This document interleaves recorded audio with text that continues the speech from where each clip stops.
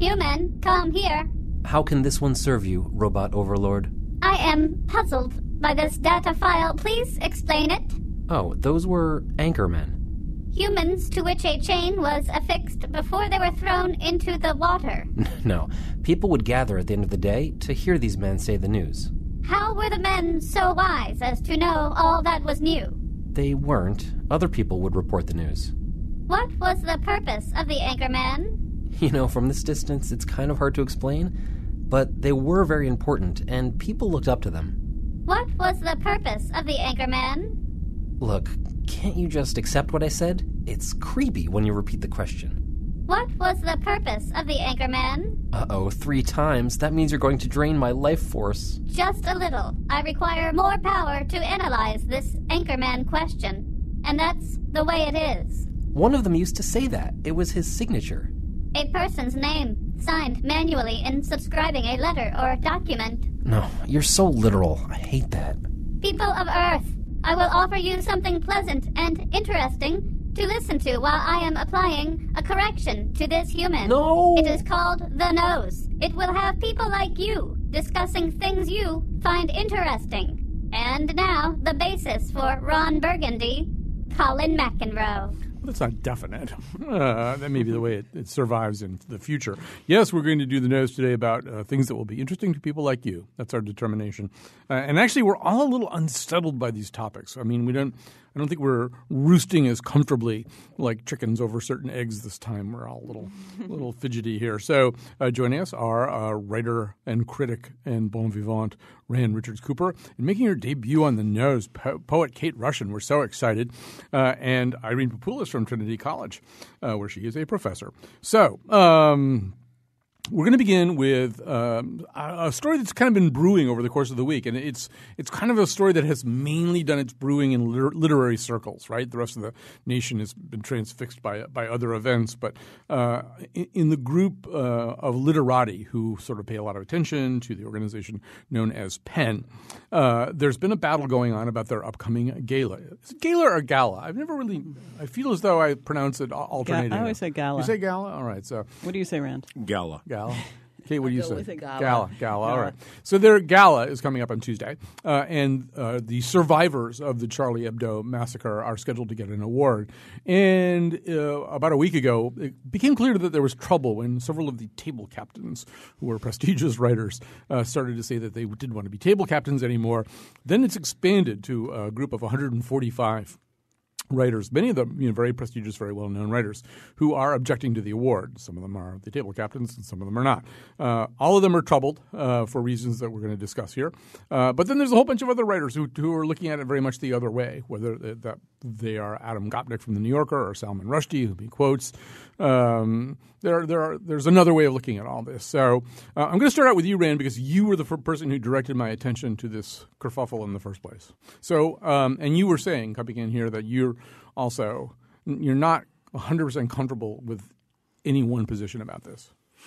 Right. I remember reading years ago that the former British poet laureate Cecil Day-Lewis and the late father of Daniel Day-Lewis, the actor, was describing his career and why he had switched from being a philosophy graduate student — he actually had a PhD in philosophy — to being a poet.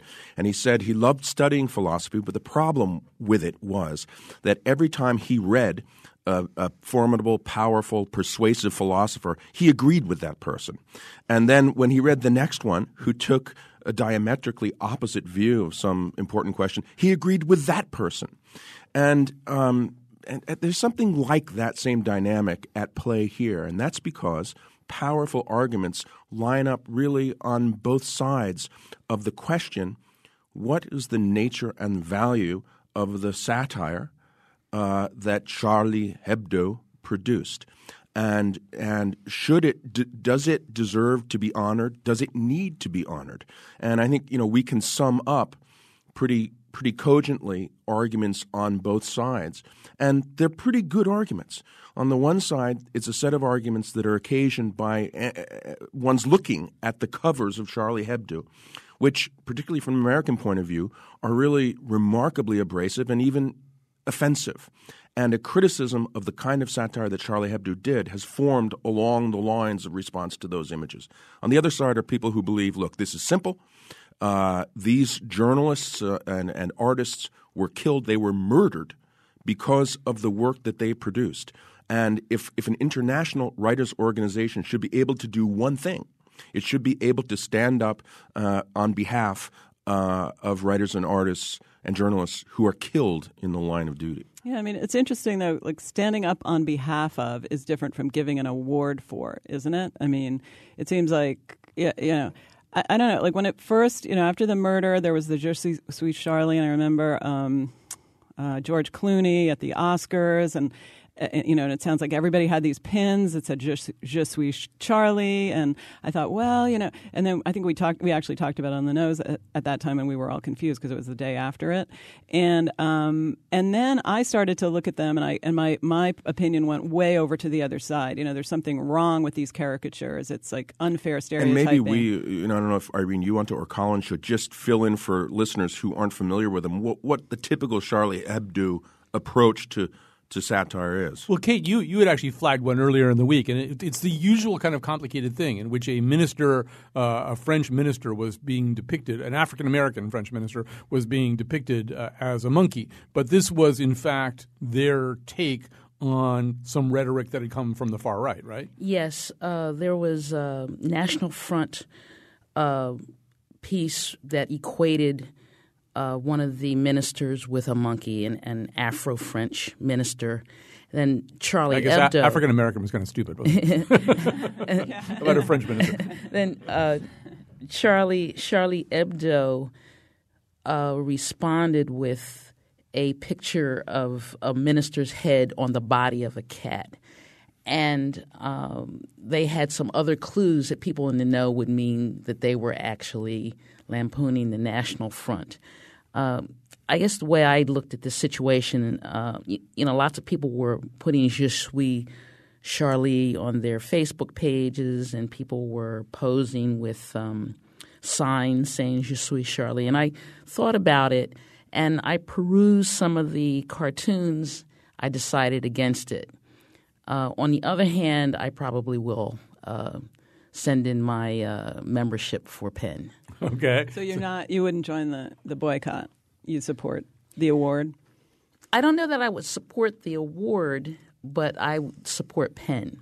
The critique of Charlie is interesting because in American political terms, it comes from two different directions that often aren't together. There's a progressive critique of what Charlie's political points that it makes.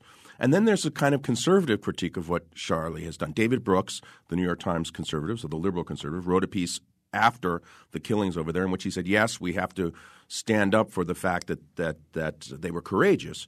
At the same time, that doesn't mean that we have to praise and honor points of view that they espoused, including their frequent frontal assaults on religious institutions, religious leaders, Islamic, Christian. The Pope figured often as a figure of ridicule for Charlie. The critique from the left has more specifically to do with the notion that Muslims in Europe are a notably disenfranchised group. We saw that piece that just came out the other day about the girl who was sent home from school for wearing a long dress, because that's now considered to be part of the religious clothing that French civic values outlaws. So the critique of Charlie from the left was summed up by Gary Trudeau, and he said, this is punching downward. It's a good metaphor. Satire, he says, should never punch downward. It should punch upward. And so the critique of Charlie is that a lot of its satire is taking place at the expense of a disenfranchised and disempowered group. Of course, the counter to that, and I lean towards sort of team Trudeau and team boycott the PEN Awards. Junot Diaz, Team who Juno. else is on Yeah. there? Joyce Carol Oates. I'll be on Team Juno. Yeah, Team Juno. I lean in that direction, although I feel as though one of the problems with the Trudeau argument is this. and somebody else made this point. I mean, it's impossible to make a point about this that somebody hasn't already made because there's so much written about it. But that, downward has become a really kind of complicated idea. I mean, a representative of an incredibly disenfranchised minority who shows up at your door with an AK-47, or a bomb is a representative of someone downward. I mean, they are a representative, as I say, of a disenfranchised minority. However, at the moment they've got an AK-47 and or a bomb, and that kind of changes the equation a little bit. I mean, I at least understand that argument. Well, except that it's not because of their religion that changes the equation. It's because of the gun, right? You're saying. And so, yeah, I mean, I also sort of switched back. So what I was going to say, like, first I was sort of, okay, of course I support them. Then I was like, no, I don't support them at all because I saw those images. Then I sort of switched back to supporting them when I realized that there's a lot going on in those images beyond what we see when we just look at it. If you see like an African American, French American woman who looks like a monkey, you say, oh my gosh, I can't endorse this in any way. But then if you realize that there's all these nuances of the depiction that really grow out of French culture in a way that's actually more interesting in terms of satire, and then you have to say, because I don't want to just say you're not allowed to satirize Muslims, of course you should be able to. It's very hard to get past sometimes the specifics of the image. Someone who was describing Charlie Hebdo made the interesting point that the closest magazine to it in American terms would in some ways be Mad Magazine. There's this sort of 13-year-old level of that's also like physically gross. So it seems really adolescent in some ways, and early adolescent. The second point is, as you say, Irene, a lot of the issues that those covers address are very specific European and French issues that are very tangled and difficult for us to decipher in terms of satire. We see a picture, the picture looks offensive, and it looks offensive to us, particularly, for instance, in racial terms. But it's the reality of the issue that's being addressed is way more complicated. There was one cover that showed a black man, he was bending over, and it seemed like something was being shoved into him from behind. And you look at it and you say, my God, that's degrading. It turns out to portray a guy named Don Dieu Mbalabala, who's a notorious French comedian, very fascinating guy, half Cameroonian, half French. Started out sort of on the left, but gravitated to the right, became very friendly with Le Pen in the Front National, and he developed this weird thing that became an international meme called the quenelle, which is a hand signal. It's based on this French food item called a quenelle. It's way too culinarily involved to get into. But many people in Europe took it to be a kind of Hitler salute. And European soccer players began to do it. And even an American football player picked up. It became like this hip-hop thing. And it occasioned a lot of pushback against Don Dieu. So that and he's like an outrageous anti-Semite in the French and European context. So that cover showed this quenelle being, stuck up him. And it's gross, it's offensive, and it looks like it's racially offensive, but it turns out to have a complex politics to it. So, Kate, one way of looking at this, but I'm wondering whether you think it's a fair way of looking at it. One way of looking at this is to say, would Penn give Charlie Hebdo an award had the massacre not happened? In other words, is their work good enough? If they are the equivalent of Mad Magazine, and it's an inexact comparison, but I grant its closeness anyway, chances are Penn would not be giving an award to Mad Magazine. So, So one way to ask that, one thing to do is to ask that, but I'm wondering whether that's a fair question because the massacre did happen. The massacre did happen, but your question brings to my mind another question that I have, which is why is it that the journalists, the press, the world seems to pay more attention to some killings than others? What about the bloggers who are being hacked to death as they leave dinner in Pakistan? What about the journalists who are killed in Mexico and other parts of South America? And what about the blogger who I think is still being flogged every Friday in front of the mosque? What about these people? Why don't they get more of our journalistic attention? Yeah, I mean, I think Francine Prose made that point in a piece that she wrote. She said, there really are people who've absorbed a lot of risk to do things. Charlie Hebdo doesn't have a monopoly on it, and that, you could extend – I think she talked specifically about Mexican journalists who, in defying the cartels and in questioning the alliances sometimes between them and the government, have risked everything and sometimes lost their lives. I think it's a great question. And it's – yeah, I mean, because they said when they talked about the award, they said, quote, there's courage in refusing the very idea of forbidden statements, an urgent brilliance in saying what you have been told not to say in order to make it sayable. So I'm agreeing with you now that it would make much more sense to. I mean, I would support Penn more if they highlighted somebody that's maybe doesn't have the publicity that Charlie Hebdo has. To Penn's credit, they've been pretty good over the years. I've gone to a number of Penn functions. They've been pretty good over the years at paying attention and calling attention to, they have this roster of names that they read out routinely at these events and describe their predicaments. I think there was something so inherently dramatic about this event because, it happened in a European capital and armed guys marched into an office and just basically blew it away. I think Penn, has done a credible job over and the also years. Probably so they said that they announced the award on March 17th, and nobody really paid much attention to it until those 6 people got out. So maybe if those 6 people hadn't made any kind of statement, everyone would have just said, "Oh yeah, they gave an award. Okay, yeah, no problem."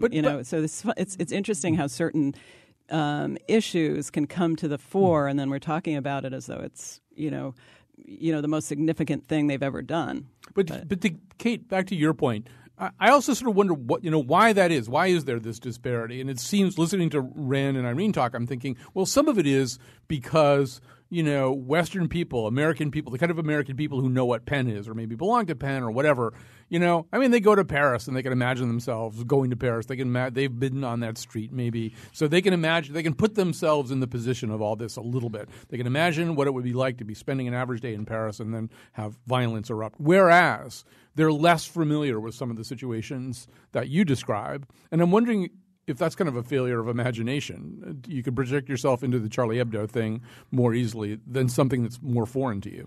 Well, maybe it's just a human thing. When I think about what we're reading this week about Nepal, it strikes home to me in a particular way because I actually happen to know a couple of people who've been to Nepal. I know there's someone at the Hartford Public Library who has family in Nepal, and so it does strike me in a different way. When I hear about people in Syria and Iran who are being killed or injured, I can imagine one of my former students, because they're from these places. So I think maybe there's a human nature side to our attention as well. But it is a lack of imagination, though, because we live in a global world, right? Yes, we want to be open to it. We should be able to get all that stuff. So as we're going to make the obvious segue from Penn to Adam Sandler here. But as we do this, I just want to sort of go around. So where are we nesting right now? I think I sort of get where Kate is. And it seems to me also that we're not really at the point of deciding whether or not to give an award, for Penn to give an award to Charlie Hebdo. I mean, right, that ship has sailed. So the question sort of is, if you were Junot Diaz, would you be protesting it or not? That's the real question, right? So what would you be going to the dinner? It's important to make that distinction because those are two different questions. Yep. And once the decision has been made to give this award, there's no way that I would publicly dissociate myself from it because I would find no way to do that without saying, in effect, that their satire was so offensive and misguided that it in effect overwhelms the importance, significance, meaning, and necessity of giving them an award based on their courage. And by the way, they have been threatened before. They've been firebombed before. So this was not an abstract thing. Mm-hmm. They knew that putting these kinds of views out there was dangerous to them. They did it anyway. And I do think that's courageous. So for me, I'm coming down that side. So, and Kate, you said you're not discontinuing your membership. So I assume that also means you're somewhere close to where Rand is on this? I think so. Although I do take exception with some of the things that they do and some of the ways they express themselves in the magazine, especially through the caricatures that, as I said in my note this week, that I saw as creepily reminiscent of some anti-Semitic caricatures from another age, and I use anti-Semitic very specifically because it includes both Jewish and Arab people. And I'm just not comfortable signing on in a blanket way to Je suis Charlie. Yeah, I think I'm with Kate, and I feel like if I were going to make a public stand, well, to the extent that this isn't a public stand exactly, I would have to examine the cartoons more. I mean, they look at first blush different, but I don't really understand. I've studied a lot of French, but there's a lot of French that I don't understand in those cartoons, and so it's really hard to know. And because it's hard to know, then I guess I would come out on the side of like, all right, if Penn wants to give the award, let them give the award. I mean, freedom of speech is important, and I think satire is important. So I just talk myself into agreeing with Rand. Yeah. And I'd just like to say that I read a very interesting quote from Penn, and I think what's important is, quote, debate over its meaning and how to reconcile it with other important values is vital. Talking about free expression. Everyone in Penn is committed to free expression. Debate over its meaning and how to reconcile it with other important values is vital. And I think it's often that reconciliation with other values that often gets lost, whereas free expression is talked about as if it's the only value and the most important value, and this balancing and reconciling gets lost to my mind. That's a good segue to Sandler. It is a good segue to Sandler. I would quickly say, just to inject a level of difference to it, I'm still struggling with this, and I'm very, very close to the positions all three of you have expressed. But I do feel as though what they're really honoring this time is some people who decided to engage in this really provocative dance. As Rand said, they knew exactly what the dangers were. They knew what they were doing. And to me, this has less – it's almost less an act of free expression and more this game of chicken. Like, what are you really going to do about this? And other people died as a result of this, too. There were people in the deli. There were people who got caught effectively in this crossfire who never signed up for Charlie Hebdo and the game that they were playing. And I have a real problem with that. I mean, I don't know. I had this publisher one time who, like a lot of publishers, never said anything that I could ever use or rely on, except once he said, if you're going to do satire, you use a scalpel, not a sledgehammer. And we start swinging the sledgehammer around now in this very small planet where people show up at your doorstep from 4,000 miles away. I mean, other people get hurt too. So I don't know. I have a real problem with that. Okay. Well, very quickly. And Kate, by the way, has raised the very fair question of whether we should talk about this, not having seen the movie. But as somebody pointed out in the press this week, and a joke that I wish I had made, people have now started walking out of Adam Sandler movies while they're still being made instead of waiting for them to be in the theaters. And this happened on the set of a movie called The Ridiculous Six. It's some kind of spoof Western, and a group of Native American actors who felt as though the portrayals of Native Americans were degrading, maybe even more degrading than they had been led to believe going into this, walked off the set. This included women with Native women with names like Beaver's Breath and No Bra, and this other stuff that I'm probably not even going to read out loud. So, although Kate, as you pointed out to us, there were like 150 or 180 extras or people with Native American roles. It wasn't a mass walkout, right? It was a splinter group. Yeah, from what I read, that there were Native American extras on the set. It was only a 3-day shoot, I believe, for the extras. And, people were bringing their kids and bringing their grandkids. They talked about being in a wedding scene. They talked about being in a dance scene. And a lot of people had a good time. A lot of the Native American actors had a good time. I'm sure there were also actors who couldn't afford to walk off the set because they needed that paycheck. Mm-hmm. And there was one Native American actor who said, look, it's a joke, it's a comedy, it's not a documentary, lighten up. Still, I think that it's important to have the conversation. I think it's important to have the conversation. There's a cell phone video that's online that shows a small group of actors asking the production team if they would change some of the lines or change some of the scenes. And of course they said no. They're in the middle of the production. They are employees. They're not going to say that they can change something on the spot. I understand that. But I think the conversation is important. I think the conversation is important. I just think I completely support those guys that walked out, or those people, because gratuitous humor is so bad, and it's just so. I can relate to it as a woman. If I think about jokes about women, like ha ha ha, she's fat and she wants to do X, Y, or she wants to have sex and she's fat, ha ha ha.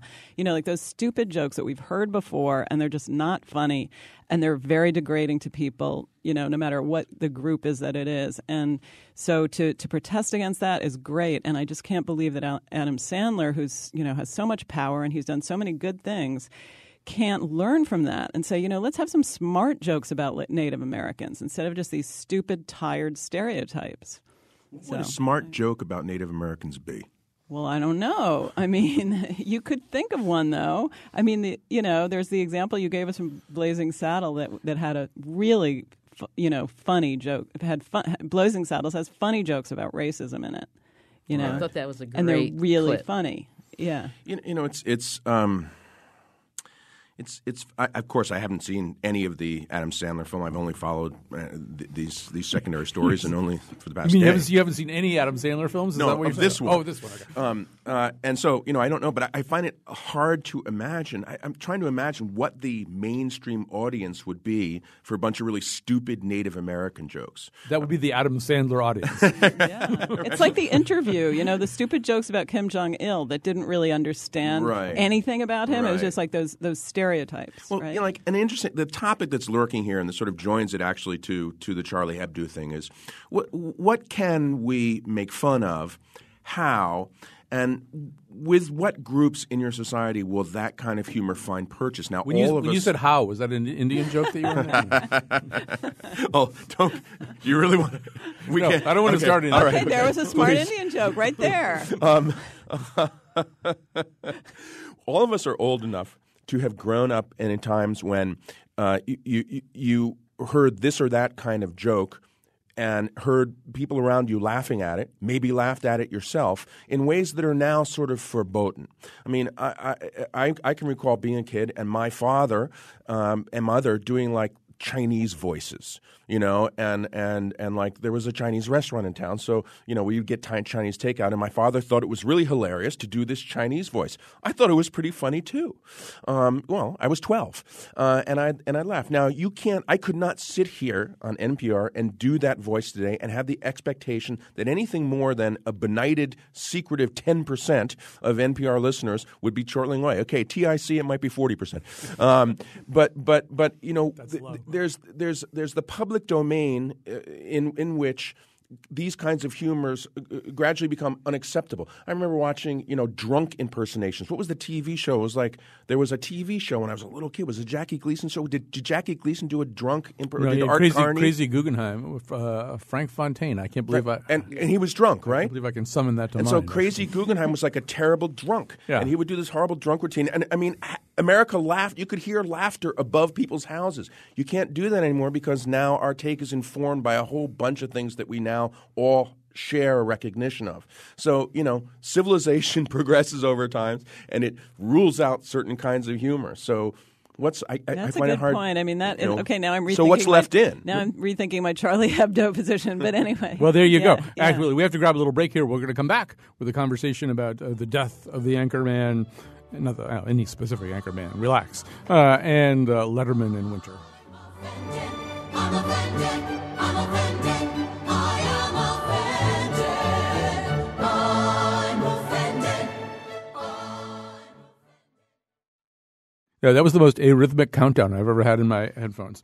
It was like 9, 8, 7, 6, 5, 4.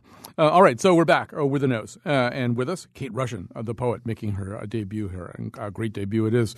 Irene Papoulis. She just asked how the show was going, so I'm saying this out loud. It's going great. Irene Papoulis from Trinity College and Rand Richards Cooper, the writer and critic and many other things besides. So we're going to shift gears a little bit, and we're going to try to talk about two things here in our fairly compressed second segment. They kind of go together, at least I think that they do. And so the first thing was, one of the things is a rather lengthy Frank Rich piece in New York Magazine about sort of the end of the era of the anchor man or the anchor person, but really the anchor man mostly, and what that means. And so we'll come to that in just a second. But going with it somehow was this piece about David Letterman, an interview that ran in the New York Times. May 20th is the last David Letterman show.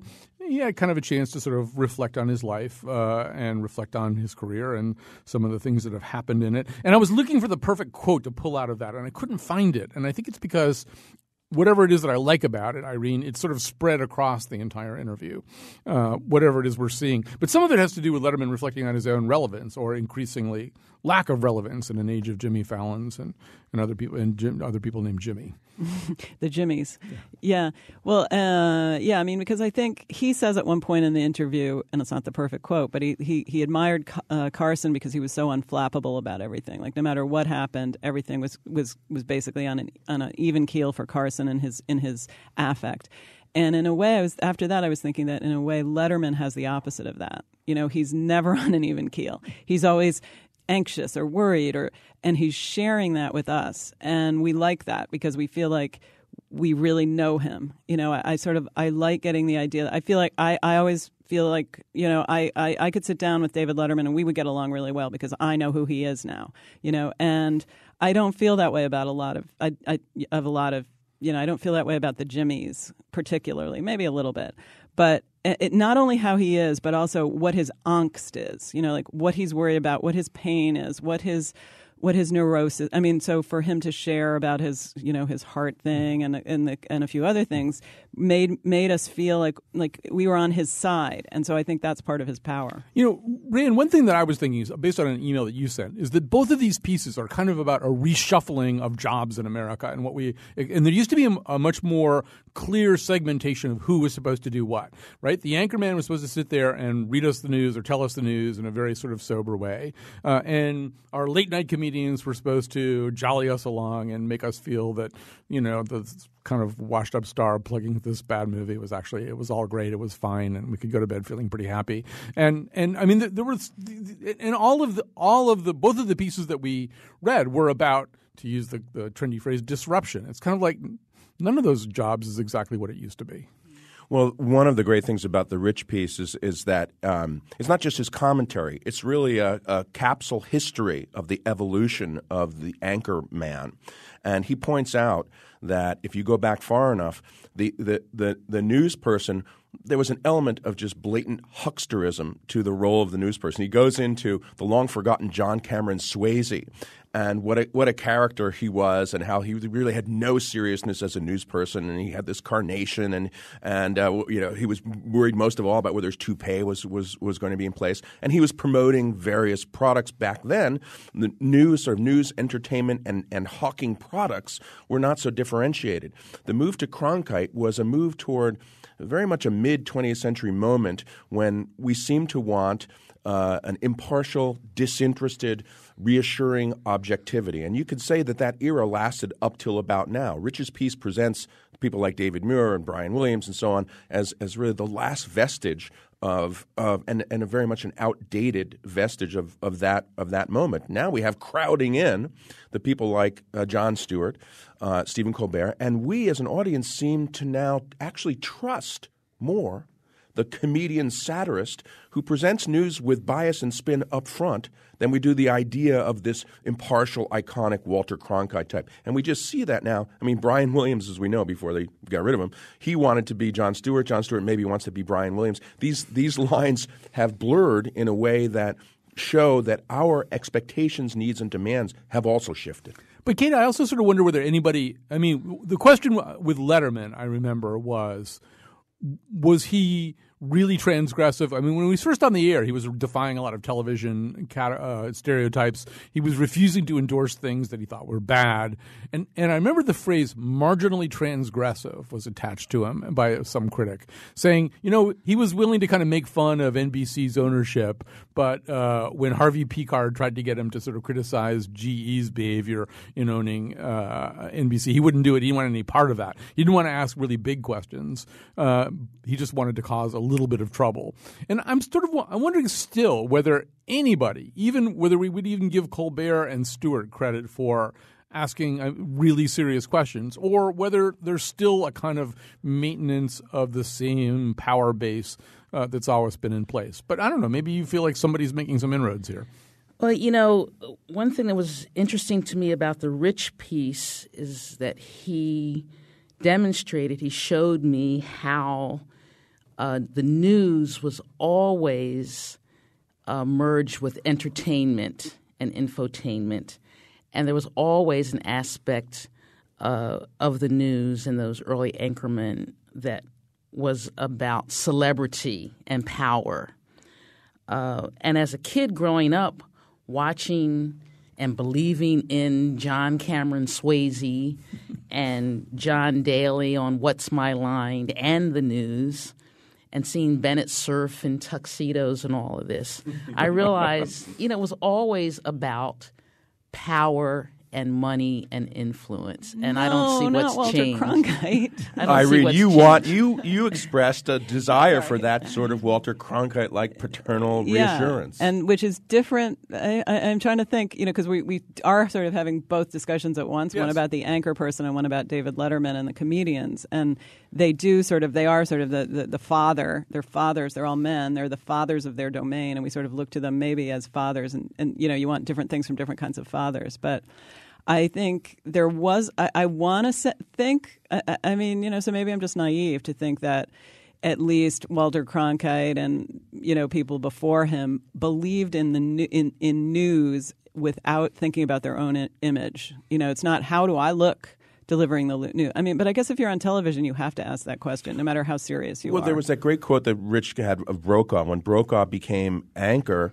I think it was in 1980, and his background from early on, I think, was originally in print medium. He was a newspaperman, and he said, most of these people who want to be anchors, they look like they know more about a hot comb than they do about reporting the news. He said, I've always wanted to be in news, and if TV news didn't exist, I'd be in print journalism. These other people would be actors. And part of Rich's piece is about the evolution of the news person to being really, really almost exclusively an actor. But I think, Kate, another thing that happens is we project onto these people what we want, right? We decide a lot of things about Walter Cronkite that Walter Cronkite didn't even necessarily possess or decide about himself. You and I think we're both Dan Rather fans, But I think we might have projected a lot of stuff onto Dan Rather. He had some great moments, but then he had some really weird moments. I think he got a raw deal. Yeah. But, I mean, a lot of it is we decide we want this, right? We're like Irene. We do want somebody that we can trust, even if we have to sort of supply a lot of that trust from our side. Yeah, I think we still have to going back to David Letterman and then linking David Letterman with Adam Sandler's humor. Got to remember, he might be Letterman in Winter Now, but remember he started throwing watermelons and TVs off the roof of Rockefeller Center. And so there was a certain amount of being adolescent all the way to the bank from the beginning. Or although he sometimes got credit for a kind of Dadaism when he was doing that, right, too? That he was sort of saying, this is how empty culture is. I am going to throw a watermelon off a really tall building, and that's going to entertain you. I mean, to me anyway, you could at least impute that to him. I don't know. Yes. And I love the stupid pet tricks just like everybody else did. There's a way in which a lot of sort of postmodern stuff involves exposing the apparatuses of production that used to be in everything, whether it's news, cultural production, architecture, that used to be kept hidden. So processes are now made transparent and are part of the show that used to be sort of kept off stage, whether that's the corporate structure underlying the production or the physical structures of architecture, or the fact that, you're in buildings now and they don't even cover up the ducting up top. There's a way in which Letterman was a postmodern person early on in that way, because he sort of showed all the ducting, whether it was how the show was put together or how he was put together. And I think that's why, Irene, you totally nailed it, why his appeal to us was not at all the Cronkite reassurance. It was like, I'm as neurotic and screwed up as you are. And in fact, I'm anxious out here right now. Wouldn't you be anxious if you were hosting a late night TV show to millions of people? You probably would be, and so am I. It's interesting because I'm thinking I like that in a comedian, but I don't like it in a news person. And I want to say that those the categories news, separate. They're separate. But on the other hand, I love Jon Stewart too. So he is kind of, but he doesn't come across. He doesn't necessarily show the duct tape or whatever they are. The rare moments that it happens. Rather had a few of them where he got ruffled or flustered. And does anybody remember it was Frank Reynolds at the time that Reagan was shot, and they were putting conflicting reports on the air, and Reynolds was handling the anchor job for ABC, and he flipped out on the air and he pounded his fist on the table and he said, "Can somebody just get this right?" And he was kind of finished in the news business after that one tiny little moment, because, Irene, of people like you who you don't want to see that, right? No, I want to see that. I mean, you still want to see it every night. Not that. No, what I want is at least the illusion that truth is the most important value. So in a way, that to me is closer to Cronkite than somebody more slick like Brian Williams. See, I want to bring up one other thing with you while we've still got time here, and we've still got time, just barely. So you, like a lot of other people, sent me to Jon Stewart's interview with Judith Miller, which happened this week, and I watched the whole unedited 22-minute version of it. Judith Miller, of course, the former New York Times reporter, often credited / blamed with a series of articles which ginned up the argument. Bomber Miller. Yeah, for going to war with Iraq, and for which the New York Times ultimately had to issue a kind of unprecedented apology, really. And so Stewart is now this guy that, we kind of send into battle to confront a dragon like this one. And I think there was I kept getting this sort of buzz on the internet this week that, this is a must-see thing. You really had to watch it. And I don't think he laid a glove on her. You don't? No. Well, I think he tried. Yes, he tried. She's the kind of person. But how did he expect? She wrote a whole book in which she said, "Hey, I didn't do anything wrong. It wasn't my fault. It was just those intelligence people and what they told." It seems like I haven't read the book, but that's what I think she said. And so he was trying to get her to say something like, "Oh, you know what? Maybe I made a mistake." But obviously, she wasn't going to say that. So I felt like it was her rigidity that he was trying to knock against. He was just knocking against it, but she wouldn't give an inch.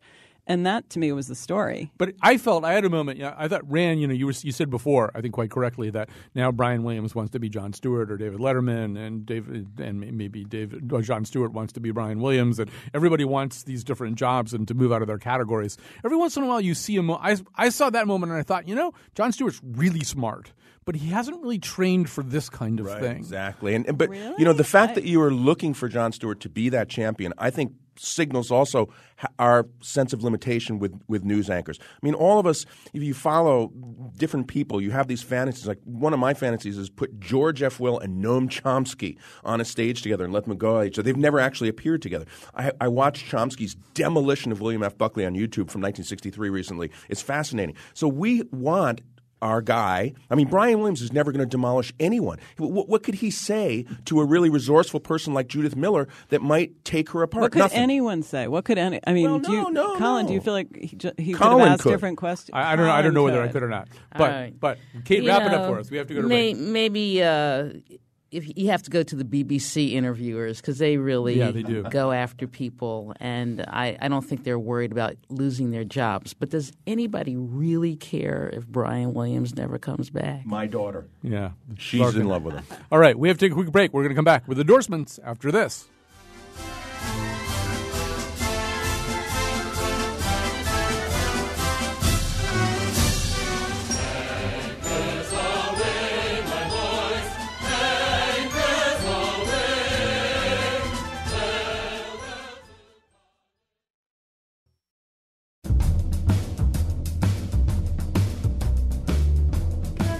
Wait. How can the era of the Anchorman end if nobody's told us what's the frequency, Kenneth?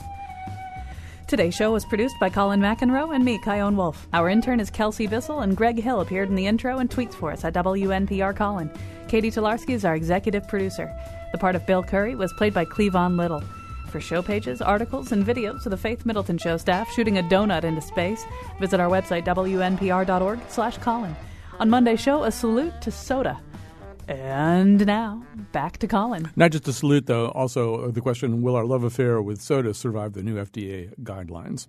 We'll sort of look at both our fondness and our aversions there. Okay, it's time for endorsements, an idea which we ruthlessly stole from our friends at the Slate Culture Gab Fest, whatever it's called. So Irene Papoulis, what's your endorsement? All right. Well, I want to start with a website called understandingcharliehebdo.com because they look at they parse the cartoons and they really explore. They're bilingual. It's like very French in that they don't tell us who they are. It's just we're just a group of sociologists and academics who are bilingual, and they talk about exactly what's going on in a number of cartoons. It's really interesting. Understandingcharliehebdo.com. Also, my friend Lucy Ferris wrote a really interesting book called A Sister to Honor, and I recommend it. All right. Kate, you've got an endorsement for us? Yes, I do. Downtown Hartford art scene. Kim Cannon's pop-up art show featuring my buddy, the photographer Maurice D. Robertson and others is happening tomorrow, Saturday, at the Hartford Seminary. And I also want to bring people's attention to the fact that the Amistad Center for Arts and Culture has been newly renovated and reopened with a show called This Is My Story, This Is My Song, Writers, Musicians, and the Black Freedom Struggle. And I got a impromptu tour from docent Gwen Lewis. It's a beautiful new reading room with books. This is at the Athenaeum. Yes, at the Athenaeum. So when people go to see the Coney Island show, they can go on upstairs and to the Amistad Center for Arts and Culture. Rand, what have you got for us? 2 quick culinary endorsements. In the lovely little hamlet of South Glastonbury, there is a new Mexican restaurant called Sayulita, Sayulita. It's upscale Mexican food. It's a beautiful restaurant. It's run by the guys who run 25 Hopewell around the corner. South Glastonbury is this little place, like every place now has its sort of mojo. So you can get coffee that's roasted there. It's called Soji. So like South Glastonbury is now Soji, Sayulita restaurant. It's really great. The other thing is the former chef extraordinaire at Firebox, Sean Farrell, had left Firebox a number of months ago, and he is now starting up a food truck. And he has a Kickstarter campaign. So go to Kickstarter CT Provisions, and it's Sean and his partners' farm to truck food truck. CT Provisions Kickstarter. He's a great chef. He's doing a cool thing. All right, so I'm going to endorse the movie Ex Machina, which is written and directed by Alex Garland. In fact, go back and read, but do not see the movie of Alex Garland's terrific novel, The Beach. Do not see the Leo DiCaprio movie. But Ex Machina it's the best movie that I've seen about this whole question of artificial intelligence and consciousness, the so-called hard problem. It has a tremendous performance by Oscar Isaacs and by a bunch of other people whose names you would not recognize. But I don't want to say too much about it, but it really is. It's a very, very smart movie. I liked it a lot more than I was expecting to. I guess I've got time here to do a couple of quick things. So on Wednesday night of next week, I'm going to be down at Bridgeport at the Klein with Danny Glover, who's going to be leading us in an evening on mass incarceration and racial disparity. This is all an evening sponsored by an organization called Family Reentry. You can find out about the event at familyreentry.org, or if you want to get really specific, they have a special separate website called familyreentryevents.org. And I'm going to be moderating a panel with a whole bunch of experts on reentry from prison and on racial disparities and incarceration, and Charles Grodin, who actually had been interested and involved in all this stuff. So anyway, but Danny Glover's the big name. And then I don't think there are many seats left for this, but also on Monday night down in New Haven at the Institute Library. I love the Institute Library so much. And so there's their annual fundraiser, which I'm going to say is called Book Plates. And what they do is they fan out to different restaurants, and they have different hosts in each place. I'm going to be hosting in a restaurant called Thali, which Rand knows quite well. I think mine is sold out, but there are other ones that are available. So check on the Institute Library website for more about that. Thanks to Kate Rushin making her great debut here. Irene Papoulis and Rand Richards Cooper will be back on Monday. Farmington, yeah. the radio. See you on the radio. On the radio, baby. You and me talking, laughing down on Colin McEnroe. I see you on the radio. I'm Kyone Wolf. Thanks for tuning in. That's the news. Ugh, I'm so ready to replace Brian Williams already. This market, it's nothing but entitled trust fund crybabies and old, cranky, out-of-touch has-beens who wouldn't know their from their... Kyone, we're still on the air. Breaking news, I'm now the news.